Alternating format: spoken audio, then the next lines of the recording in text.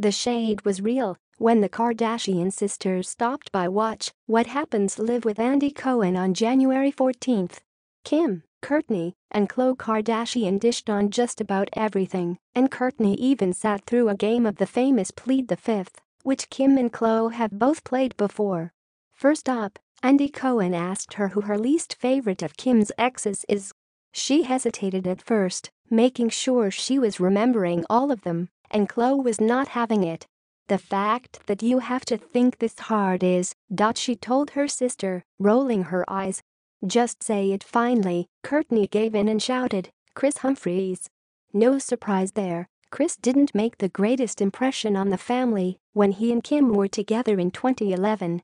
Things got even worse when they separated in just 72 days and he tried to have the marriage annulled, resulting in a years-long legal battle that wasn't finalized until June 2013. After Kourtney listed Kris as her response to Andy's question, Khloe admitted that she agrees completely, and Kourtney chimed in from the background. 1000%. The topic of Kris Humphries came up again during the after-show when Andy asked Kourtney and Khloe how long they thought Kim's marriage to Kris would last. "I was blown away they were even engaged," Khloe admitted, while Kourtney added, "I was rooting for it in the moment because I was living with them."